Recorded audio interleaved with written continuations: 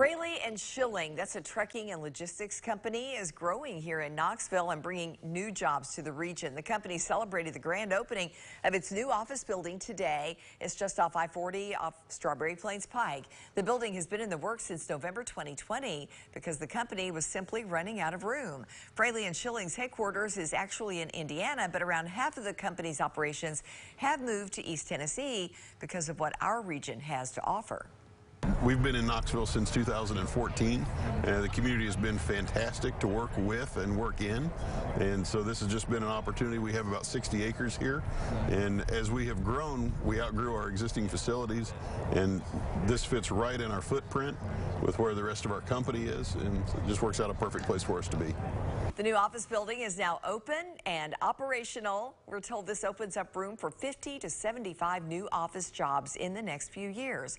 The company's president also told us they will be hiring another 100 drivers in the next 5 years as they continue to expect growth.